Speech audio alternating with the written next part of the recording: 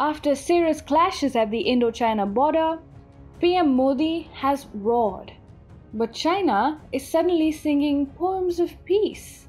The violent face-off in the Galwan Valley of Ladakh between the Indian Army and the People's Liberation Army troops on Monday has shocked the entire nation and the world. There is growing resentment and outrage against the People's Republic of China, and now a powerful statement has come from Prime Minister Narendra Modi himself. PM Modi has issued a strong, no-holds-barred warning to the dragon. He said, "I want to assure the nation that the sacrifice made by our soldiers will not go in vain. India's integrity and sovereignty are supreme for us, and no one can stop us from defending it. Nobody should have any iota of doubt about this. India wants peace, but on provocation, India will give a befitting reply."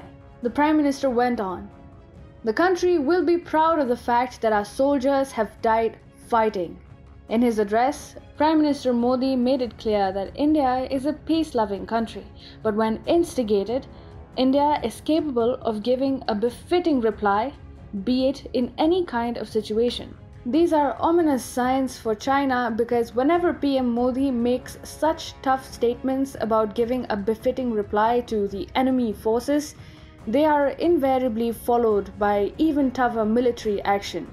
Similar remarks were also made after the Uri terror attack in 2016, and later the Para-Special Forces troops of the Indian Army crossed the line of control, the effective Indo-Pakistan border, and inflicted heavy casualties on the country's ISI-led terror network. 3 years later, Pakistan orchestrated a dastardly suicide terror attack on the CRPF troopers in Pulwama.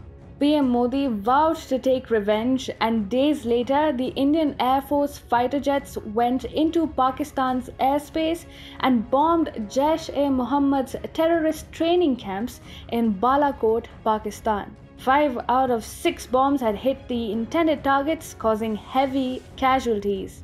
Ever since, the violent face-off between the Indian Army and the PLA troops caused heavy casualties on both sides.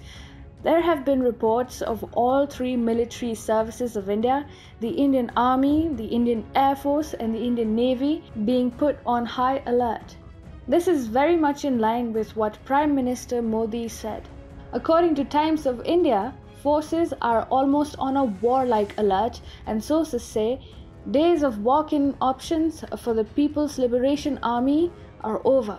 Top official sources have also been quoted as saying that India will now impose costs on China whenever it uses its favorite quote-unquote salami slicing tactics, that is, the Chinese strategy of territorial expansion in the South China Sea and the Himalayas. This marks a paradigm shift in India's border management vis-à-vis China. Beijing is likely to draw severe punishment because Prime Minister Modi never issues empty threats. Whenever he says befitting reply, it is followed by disproportionate damage on the adversary's side. Meanwhile, India's External Affairs Minister S. Jaishankar also talked in tough language with the Chinese Foreign Minister Wang Yi. An official statement from the Ministry of External Affairs read, "The EAM underlined that this unprecedented development will have a serious impact on the bilateral relationship. The need of the hour was for the Chinese side to reassess its actions and take corrective steps. The two sides should scrupulously and sincerely implement the understanding that was reached by the senior commanders on the 6th of June. Lashing out at China during his telephonic conversation with the Chinese Foreign Minister, Jaishankar also said what happened in Galwan was premeditated and a planned action by China which was responsible for the sequence of events.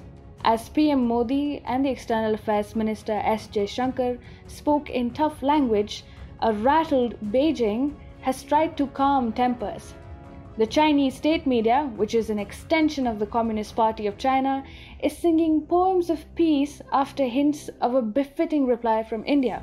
The CCP mouthpiece Global Times, that functions as an informal Chinese Foreign Ministry office for making statements that the Foreign Ministry cannot make on its own, is suddenly speaking the language of Sino-India cooperation, with several stories and tweets written by the Chinese Foreign Ministry and published by the mouthpiece, clearly looking to extend the olive branch to India. The mouthpiece tried to invoke people-to-people relations between the two countries and tweeted a video of Indian chefs from a Shanghai restaurant. The state media outlet tweeted, "Shanghai's Indian restaurants continue to serve customers from around the world. Multicultural customers enjoy their lunch in 2 Indian restaurants in downtown Shanghai on Wednesday, with Indian chefs seen preparing delicious meals in the kitchen." Another tweet pinned its hopes on a peaceful resolution of the ongoing military confrontation and read, "China-India border conflicts will likely see a soft landing despite the deadly clash on Monday, as both countries have kept a clear mind to keep frictions in check, as seen in their restrained statements, and that their troops did not use guns." China is also trying to use the statement of netizens, the same netizens who have been kept isolated from the global internet community by China. The CCP mouthpiece tweeted, "Chinese netizens call for restraint and reason in the wake of China-India border clash" on Twitter.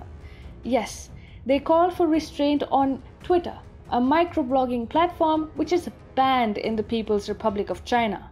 After a round of indirect messages looking to hint at peace, the Chinese Foreign Ministry tabloid published an editorial that directly says, "Border peace is the basis for healthy India-China ties." After a month of war commentary, the Chinese state media is now trying to talk peace, and PM Modi's tough message is the driving factor behind the sudden change in Chinese perception and propaganda.